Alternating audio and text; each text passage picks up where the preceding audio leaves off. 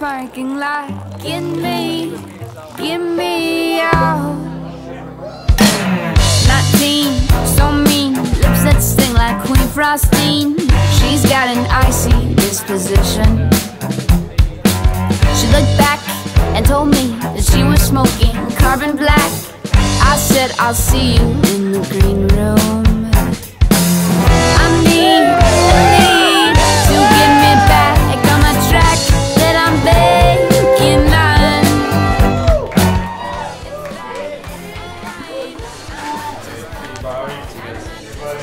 Thank you. Bye, guys. Thank you. Get me out of this parking lot. Get me out.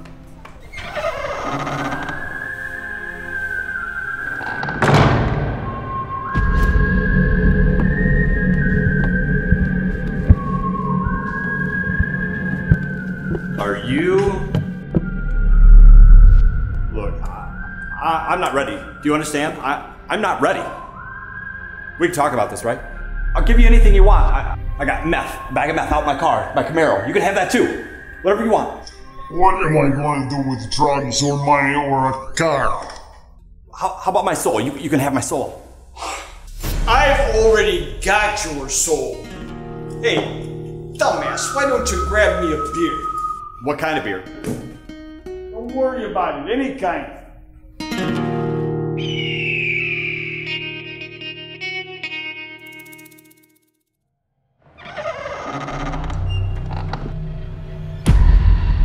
What the fuck are you doing here? Collecting. How about you? You're poaching. That's what you're doing. Bullshit. This establishment is on the border. It's right smack dab on the fucking line. Bobby was supposed to be dead 2 minutes ago in a car crash. Hey, can I help it if he decided to stay behind? That's enough of your shit. He only stayed because you made him stay. I mean, what am I gonna do? Report the guy? What good's that gonna do me? They'll just replace him with some gung-ho newbie who'll go all over everything. It'll be worse than it is now. And I kind of like things the way they are. So, that's where we're at. Gin and tonic. Now there's two. Look, this is what it is. I'm running behind this month. I needed a dumbass Bobby to make my quota. Cry me a river. We've all got quotas, man. Yeah, but you got the state capital. Lots of people dying over there. You don't think they take population into consideration? Management's got that all fucking figured into the formula. You know what? Sometimes I think it would be great to have a nice, quiet territory like yours. Sit down, Bobby. You're not going anywhere. Quiet territory. It's not quiet, it's slow. And it's a big territory. And travel is a bitch, and they haven't raised my fucking per diem in 5 goddamn years. Try having ambulances everywhere. Saving people that used to make the list. Oh, I got hospitals. It used to be when somebody got cancer, you could pencil them in on the calendar. Now, I got a goddamn 10-year to-do list. There's strike talk, you know. We quit for a week or two, and maybe management will get the message. It ain't gonna happen. You think management won't bring in a bunch of scabs? And what happens to our retirement if we walk? It ain't but a few years till I'll be able to retire and get my miniature golden scythe and my annuity, and that's when the goddamn bastards will come after you. You think they would pay you what they owe you? Fat chance. But you can get around it, you know. Score a grave or two here and there. Don't worry about it. Yeah, well, there's that. Shit. Our contracts aren't worth the blood they're written in. Management can dump us whenever they want. We ought to be able to do something. You don't remember the golden years. World wars, epidemics, unsafe food and water. One waterborne bacteria, and you got your quota for the quarter. Quota for the quarter. That's what I said. You know, the rookies don't believe all of those stories. They think they're all myths. I mean, Black Plague? Really? That even sounds fake. You haven't been around as long as I have. I knew some of the guys that worked the wars. They could tell you stories that would make your mouth water. Souls just laying around waiting for the taking. And not just wars, there were ovens and poison gas. I talked to some of the guys. If I hadn't talked to them, I'd be a fucking skeptic too. Listen, I believe, for the most part, but we don't have anything like that anymore. We got alcohol and automobiles and recreational marijuana. That's always good for a few points during annual review. Yeah, and we've got guns and we've got murder, even the occasional plane crash. But those don't happen every day. How many nursing homes you got? Not enough. And they're full of fucking doctors and nurses, keeping those old bastards alive. How are you supposed to get ahead in a place like that? You think they'll pass that assisted suicide law? That could open the spigot a bit. No, not since they nixed the death penalty. Now that used to be a nice little bonus. You know what pisses me off? Vaccines. I mean, what the hell is with vaccines? They say this is a dead-end job. Forgive the pun. But what's next? A cure for cancer? I fucking hope not. Well, I gotta run. Time is short, if you know what I mean.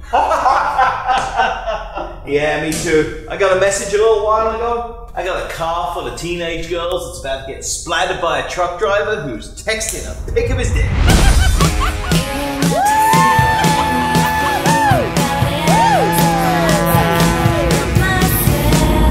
Well, that should make quota for you. Yeah, as long as some good Samaritan doesn't fuck it up. Hey, what about Bob? You can have it. Hey, thanks. Hey, thanks a lot. I appreciate that.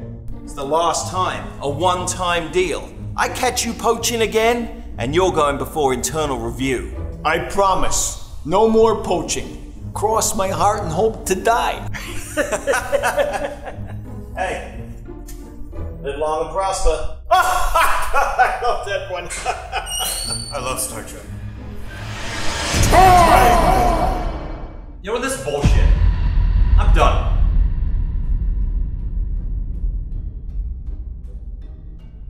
Look, listen.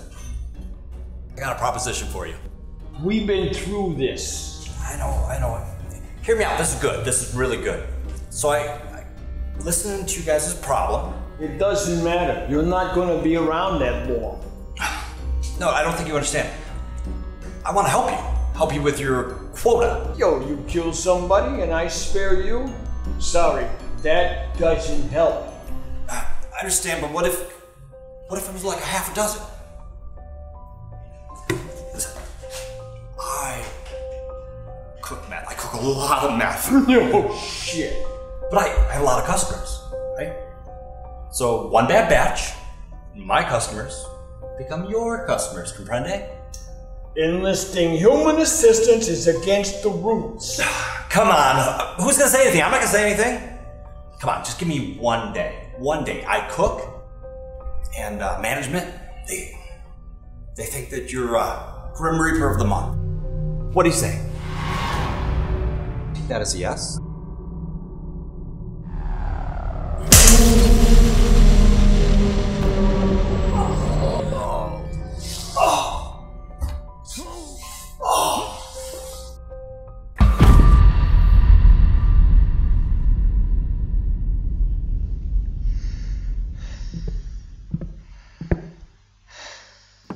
Sorry, can't afford to lose my pension.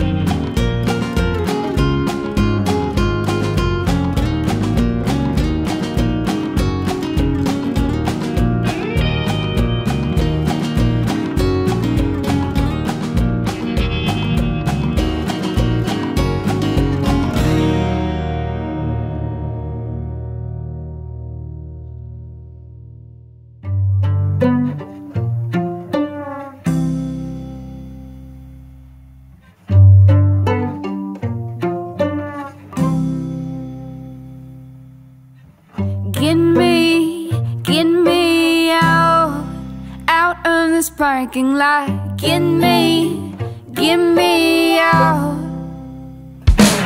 19, so mean, lips that sting like Queen Frostine. She's got an icy disposition. She looked back and told me that she was smoking carbon black. I said, I'll see you in the green room. I need a lead to get me back on my track that I'm baking on. If I unwind, I might just fall apart. I might just fall for this place. Get me out of this parking lot. Get me out. Astray, no pay, a voice like Marvin Gaye. He's picking pebbles on his gravestone. He looked up. Do you think they'll let me have like a preview? You know, like a movie trailer. You know, one of heaven and one of hell. That way I can kind of see what I'm getting into. That's reasonable, don't you think? I'm kind of thinking hell. I'm leaning hell, just because, you know, even if there's a little bit of torture, I'm thinking that's really gonna have the good stuff. That'd be pretty cool. It's not like I'm tortured or anything already. GPS. Goddamn GPS. Those big boss men love that fucking GPS. They track you everywhere, and I mean everywhere. The other day I get some memo and asks me why I spend so much time in the crapper. I'm getting old. Things don't work the way they used to work. It don't take no fucking brain trust to figure that one out. So I'm a little late for an appointment. They act like the whole damn universe is gonna cave in because somebody lives a few extra seconds. Don't worry about it. Yeah, so this is like the worst night of my life. You know, I mean, if you're listening to them, it's like the last night of my life, I guess. It's not like I haven't heard that before. But now I have to bargain with death. You think he'll listen to reason? I don't know. Whatever. What? It's not gonna mow itself.